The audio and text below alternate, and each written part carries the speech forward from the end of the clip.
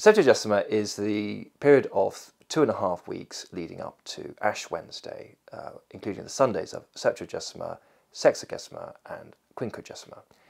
During this time, the Church wears violet, that is purple, vestments, the vestments of penance, and the Alleluia and the Gloria in Excelsis sung at Mass aren't sung.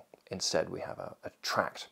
The propers, the readings and other chants help us prepare for the penitential season in every way. We can decide what we want to do and we can get ready for it.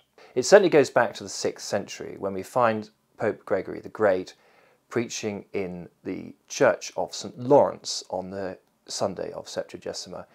St. Lawrence is the stational church for that feast day, which means that in ancient times that's where the Pope would celebrate Mass. These stational churches have, of course, special symbolic significance connected with the feasts.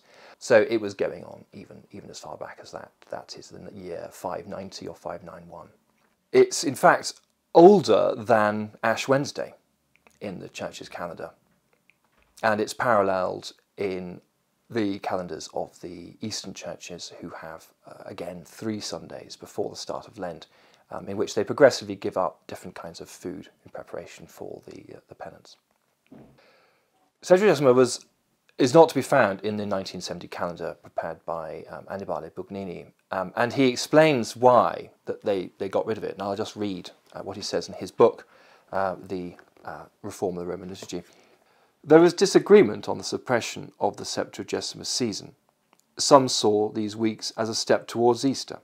On one occasion, Pope Paul VI compared the complex made up of Septuagesima, Lent, Holy Week and the Easter Triduum to the bells calling people to Sunday Mass.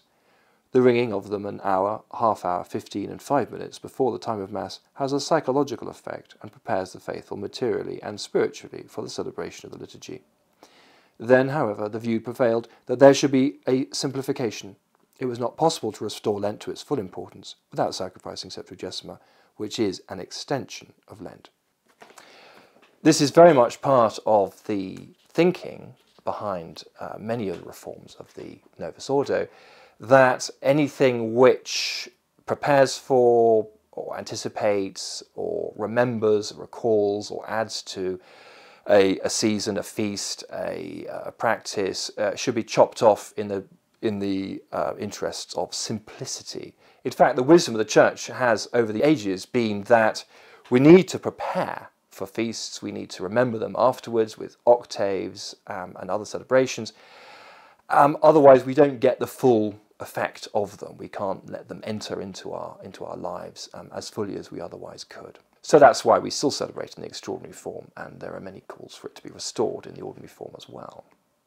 The Second Vatican Council's decree on the liturgy, Sacrosanctum Concilium, doesn't mention Septuagesima, but it does talk about the seasons of the Church, of which Septuagesima is obviously one.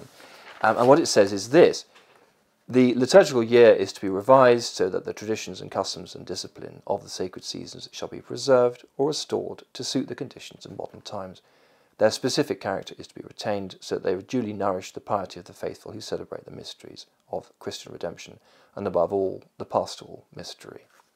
So there's no indication at all they had in mind the abolition of the season of Septuagesima. On the contrary, there's every indication that they saw it as one of the seasons of the Church. All the seasons of the Church are to be fostered. It's obviously a part of the preparation for the Paschal mystery, so it's another reason to consider it important.